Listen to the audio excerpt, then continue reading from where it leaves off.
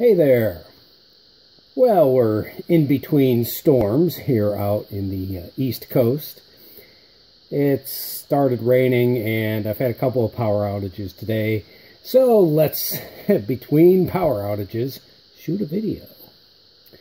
Here we have an old Navy receiver. This is called an RG. And of course, in keeping with my collecting interests, is from the interbellum, the time between World War I and World War II. Now, the RG is kind of important in the big scheme of things for the U.S. Navy in that it was the more or less first receiver, HF receiver, that really got out into the fleet in pretty good numbers. They were used on shore stations, of course, as well, but before the RG came out, the Navy was still kind of stuck with VLF, LF, and medium frequency receivers.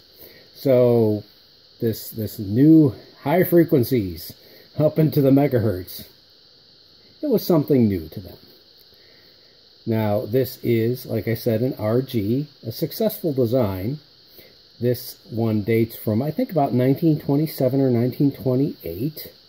And it was a successful design. There was an RG, an RG-1, an RG-2, and an RG-3. The RG-3 came out in, I think, the very early 30s, maybe 32 or 1933. So this RG proved its worth out in the fleet. So, well, they figured, let's stick to this design and keep making it. Now, yes, eventually it was pretty obsolete because, remember, radio technology was really moving fast in between the wars, especially in the 20s. So yes, the RGs sailored on, so to speak. I think a few of them still may have been in service in World War II, but for the most part, they were in the backwaters of the Navy. Maybe stuck down in Radio 3 where, you know, the backup receiver. But for a time, they were the thing. So let's take a look at this. This guy here, I purchased a long time ago. I got this from the Muchow auction. Now, old radio collectors, that might ring a bell. Old Doc Muchow in Elgin, Illinois, down I used to live in Illinois, and I remember going to the auction, and cripes, was I still in college? I don't know. It was a million years ago. And there were a few things I really wanted, and I saved up my money. This was one of the things I really wanted, and sure enough, I did get it. Now, I spent a lot of money. I think I spent $1,000 for this, which was a huge amount of money for me. But, hey, it's a pretty great thing. So, like I said, let's look at it. It is a basic regenerative receiver. As you can see, it's split into two chassis. The overall unit here is called an SE 2514. And then this side, which is the tuned RF amplifier, is the 2512. And the audio frequency amplifier is the 2511. They are two independent pieces. However, you pretty much use them together. And yes, just like that Clap Eastman receiver that I did a couple months back, this is a regenerative design. That means that basically you have an oscillator that is sitting right at the edge of oscillation. You can tune your oscillator to be just where you want it to be, where you're just barely picking up a station. It wants to break into oscillation. You might do it, you might not. You have to ride that rail really closely. If you do it right, a regen receiver can be extremely sensitive. So that's basically what this part is. This other half here is basically just an amplifier. You do have, they do work together, of course, because you can see, yes, this is just tuning here, and your regenerative control is over here. So when you tune something in, you basically have to ride the regen control and get things just right. Now, unlike that Clap Eastman, they actually did give you a little button below, and you probably can't really see it here, but it's the oscillator test button, and that lets you know if your oscillator is breaking into oscillation or not. Just a kind of handy thing to have around. So let's go over some of the other controls here. You can see we've got a couple of meters here, and the filament rheostats here. You have to set your filaments just right. Now, if you look, in fact, I'm going to bring this receiver a little closer, because if you look at the meter, you'll see that first of all, there's a little button here. You push this little button here, that will allow you to test your filament. Now, if you look closely, you can see there's a red, white, blue, almost looks like a flag, almost looks like a French flag or something like that right there in the middle of the meter. That's when you test when you do the filament test. What you want to do is match up the meter needle to the red, white, or blue section, depending on what type of tubes you have in there. Now, this does use Western Electric peanut tubes, and we'll show that in a minute. But those early tubes were extremely variable in quality. So one of the variables, of course, was how well they worked, basically. So Western Electric would paint the tips of the tubes. It's sort of a grading system. So if you had blue-tipped tubes, and they had a little bit of blue lacquer on the tip, you tuned it in, you turned that filament control into the blue area. If it had red lacquer on the tip, you tuned it into that red area. Now, presumably, yes, you had to have all the same type of tubes. So this has 4 tubes, 1 tube here, 3 tubes here, and I'll show that in a minute. Presumably, you had to keep all the tubes kind of the same color, I suppose. In the amplifier section here, if you have 1 red tube, the other tubes better be red tipped. I don't think you could mix and match them and really get it to work properly. So yeah, very simple design here. Basically, you have a tuner, and then you have an amplifier. Not much to it. Some of the other controls here is, well, not much actually. You could actually take the tuner in and out of circuit. I believe that's what this control is for. And also over here, you could take various stages of the amplifier out of circuit. Hey, if you didn't need a second RF amplifier, don't use it. Why they did this, I think it was rudimentary volume control, and also these were battery sets. So in times of emergency, you might not want to have all your tubes running if you really needed to conserve power. So I think you could actually cut out some of the tubes to conserve your battery. So let's take a look at the inside here. Now, unlike the Clap Eastman from before, this thing is made for service. It is, someone was thinking here. The manufacturer, of course, was NESCo, National Electric Supply Company. That is not the National that made the HROs. It's a different company. NESCo was a big contractor back in World War I, just up to World War II. Then they kind of faded away. They never went away completely, but they were not the star they used to be. All right, so what we have here, We have one tube in the tuner here, and these are Western Electric peanut tubes, so to speak, peanut tubes. This is a CW 1344, and more well known as the Western Electric 215A peanut tube. This is the tuning coil for the RF amp, and you can see here. And yes, they did give you a whole bunch of tuning coils. There's a box, and in fact I do have the box, however I'm not going to show it because, well, it's just a box, and it contains the coils. And oh yes, you can if you really want to, you know, you don't have to take the chassis out to get to the coils. They do give you hatches on top, which is kind of nice.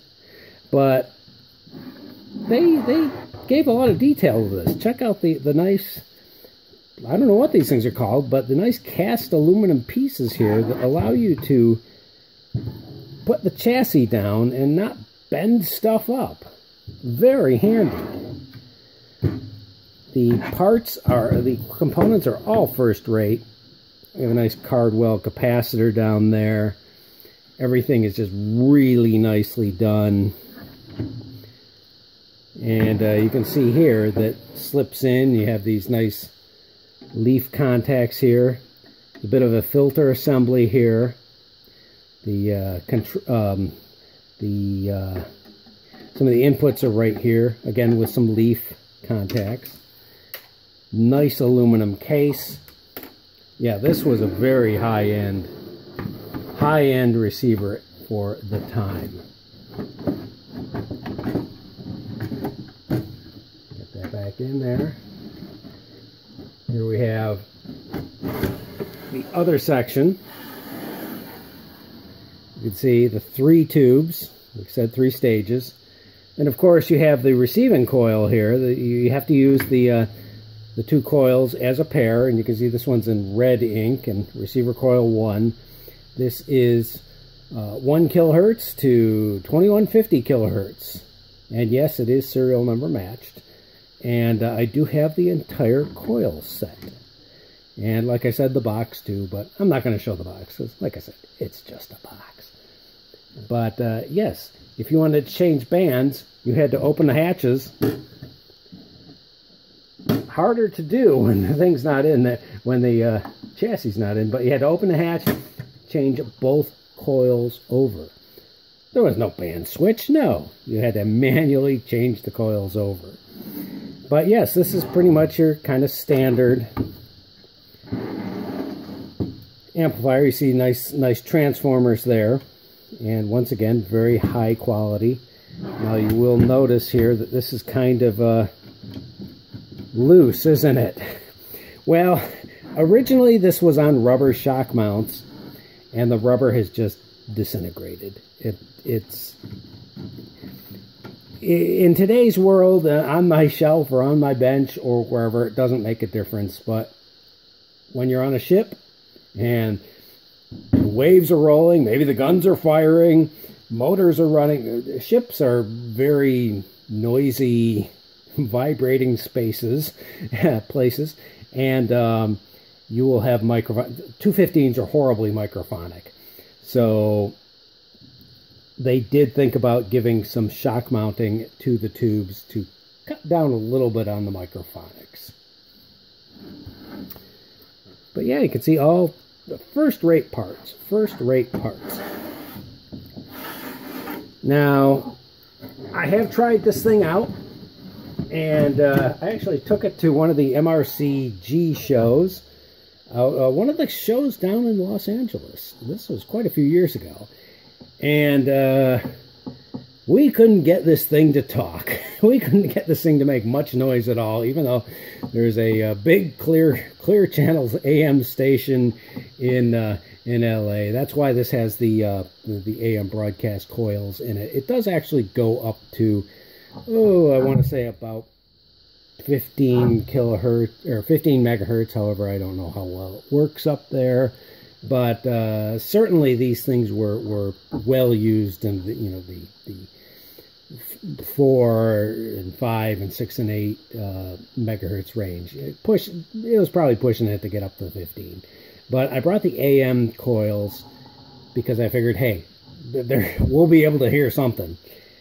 And we just couldn't. And we probed around, and we couldn't find any problem with this. The tubes seemed fine. We could swap around the tubes.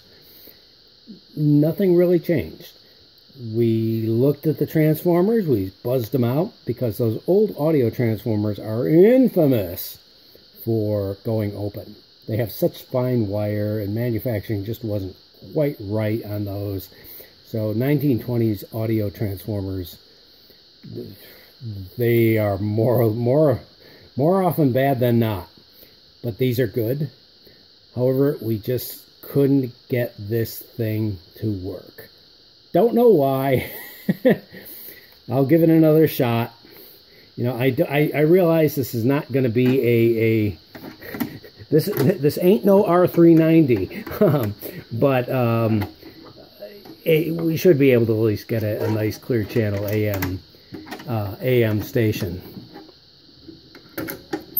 And of course, yes, this covers a couple of the ham bands. So yes, on 160, 80, 40 meters, should work just fine. But, well, it's got some issues. So anyway, yeah, this is the Navy RG from National Electrical Supply, NESCo. Kind of mid-late 1920s, and kind of an important set. And I do like this a lot. I really like this look. It's a similar look to some of the other Navy receivers of the time, the RE and the RF, and there were a few others, but the RE, RF, RG were kind of this trio that spanned the very low frequencies all the way up to HF, and were very successful designs. There were a few other HF receivers the Navy had after this. There was a submarine version, I think it was for the submarines, called RO. Don't have much information at all about that. And I'd certainly like to find, I'd like to find an RO, but I'd certainly like to find any information on it. By the mid-30s, HF was really starting to take hold, and there were a number of designs, and well, some of them were extremely successful, like the RAK, RAL. RAL is actually the HF version of the set, but that was quite the success. But this RG, well, it held its spot for, well, a good, what, 8 years or so? And even a little bit further in the maybe not as important parts of the U.S. Navy. Anyway, hope you like this this video. Had a chance to make one, being that they had power outages, and I figured, you know what, I can't get much work done here with it going back up and down, so why not make a video? Alrighty, I'll talk to you later. If you have any questions or comments on this RG or anything else, let me know. Eventually, I want to track down what's wrong with this. I'm just stumped. And even some of the guys at the show back at the MRCG show back, well, some years ago, stumped. Didn't know what was actually going on with this thing, or what was not going on with this thing, I should really say. But it would be kind of neat to actually get running. Okay, hope you liked the video. Talk to you later. Bye-bye.